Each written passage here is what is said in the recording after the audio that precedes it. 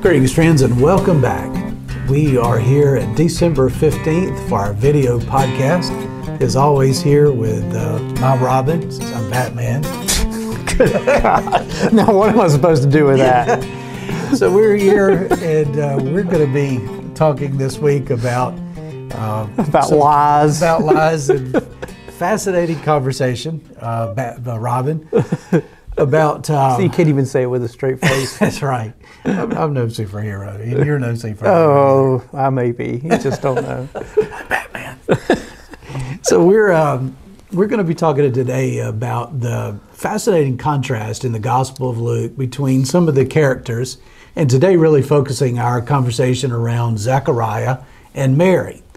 And Steve, we were talking earlier, and I'm fascinated by this character by the name of Zechariah, who is a priest from a particular line of priests, and his finding out from the angel that he's going to have a child, and then Mary has a child, and kind of contrast those conversations. Tell me a little bit about what you know about Zechariah and his finding out about that he's going to be bringing this child into the world. Well, one thing, he was up there in age.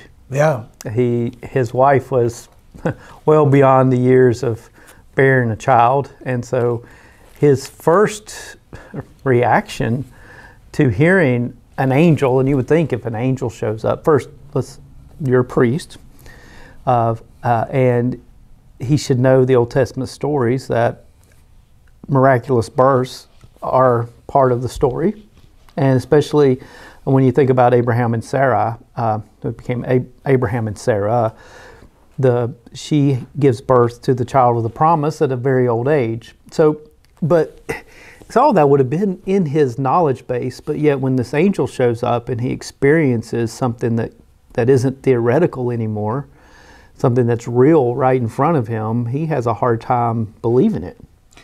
Even the angel is named. It's the angel Gabriel, and the archangel, the angel who says, "Look, I'm standing in the presence of God every day, and I've come to give you this word." And that's something, just as an aside, that the word angel actually means messenger. And so this is Gabriel's task. He has come as an emissary, a direct connection to God Almighty, the Alpha and the Omega, the beginning and the end. Right. And it's right, yeah, as you said, from the throne room of God to Zechariah's presence, and Zechariah's like, say what? So as you read in the first chapter of the Gospel of Luke, you read this, it really begins with the story of Zechariah and Elizabeth, and Zechariah, a priest who is doing his duty in the temple. He's drawn by lots. It just happens to be his time to be there. He's actually been praying to God for this child. And the angel says, "Zechariah, your prayer is going to be answered." And Zechariah still has a hard time receiving that news because of the advanced age of his wife Elizabeth and the fact that they haven't been able to have a child. And when the angel says, "Hey, your prayer has been answered and you're going to have this child," Zechariah's response is, "How will I know that this is so?" And that seems to really not go over well with the angel Gabriel. No, Gabriel, first of all, I mean, it is a little bit like, and I get it, I mean, the human piece of Zechariah is like, so you're going to have to prove it to me. Yeah. And Gabriel's like, I don't have to prove anything to you, buddy. and then... That's a paraphrase. And so then Zechariah walks out of the temple and is unable to speak. The angel says, you're not going to be able to even speak about this. Well, and here's the response, right? "I am Gabriel. I stand in the presence of God, and I have been sent to speak to you and to bring you this good news. But now, because you did not believe my words, which will be fulfilled in their time, you will become mute, unable to speak until the day these things occur." And so he walks out.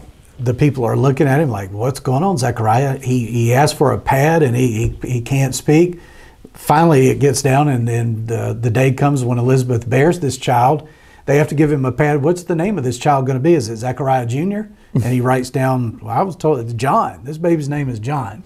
Well, yeah, right. I mean, it's like, and then you look over on Luke 1:59, On the 8th day they came to circumcise the child, and they were going to name him Zechariah after his father. But his mother said, no, he is to be called John. And they said to her, none of your relatives has this name. It's interesting. Even in the first century, people were giving each other junk about what they named their kids. Yeah. Then they began motioning to his father to find out what his name he wanted to give to him. It's interesting. They motioned to him. Zechariah's the one who couldn't speak. He could hear. Right. I don't know. I think that's kind of humorous. He asked for a writing tablet and wrote, his name is John, and all of them were amazed. So I wanted to compare and contrast this with you today, Steve. Compare, contrast what the angel then says to this young, probably 14, 15-year-old young woman by the name of Mary, who is also visited by an angel. And the angel says, in some very similar ways, Mary, you're going to have a baby. Right. And this is Mary's response after being told that you're going to be giving birth to this child. You're a virgin, but it's still going to happen. It's the child of the Holy Spirit. Mary asked the question and says, how can this be since I am a virgin? Now, I know it sounds like I'm defending Zechariah, but I do think it's fascinating that Zechariah says, how will I know that this is so? Mary says, how can this be since I'm a virgin?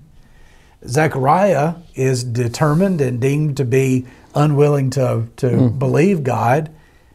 Mary, as we go on and finally at the end of when we get to the last part of, close to the last part of chapter 1, Elizabeth says, and blessed is she who believed that there would be a fulfillment of what was spoken to her by the Lord. That's what Elizabeth says to Mary. Yeah, and it's hard to judge the inflection from just having the words. None of us were there.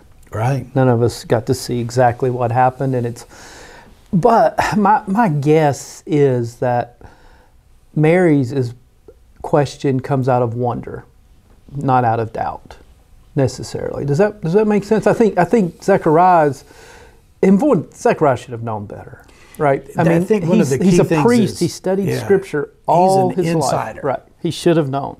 It's also going to be one of the themes that rolls throughout Luke's gospel is that the insiders don't get it, the outsiders do.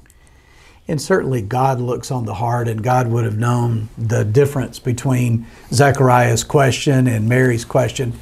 But I think it's a fascinating thing to think about how Zechariah would have been steeped in the traditions. He would have known the Scriptures.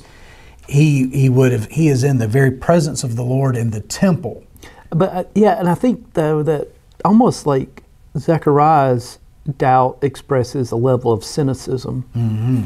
Like Yeah. I've lived a long time, and yeah, We've been down this path before, Right. the path of disillusionment and disappointment, Right. wanted And- a child all these times. And Mary, again, she had not studied the script. She has not studied the ancient text. I mean, hopefully she was aware of them in her upbringing, but she didn't spend her whole day just reading the scriptures. She didn't spend her time discussing the scriptures. She would have been doing what any 14-year-old girl of that time would have been doing, chores and growing up. And she had, hers is, I mean, so I think there's a little bit of a difference there. But ultimately, I think hers does come out of this.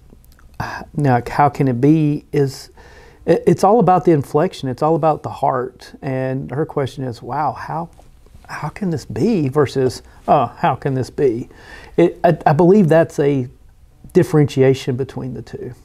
One of the fascinating things that I think we consistently struggle with as we read these texts that we often come to only around Christmas is to see how that they are a part of the bigger picture of Luke's gospel, and always calling us to think about the broader themes that especially the Gospel of Luke pounds over and over and over. And one of the things we also fall prey to this time of year is only reading what shows up on the Christmas card. Right. And we don't read the whole story.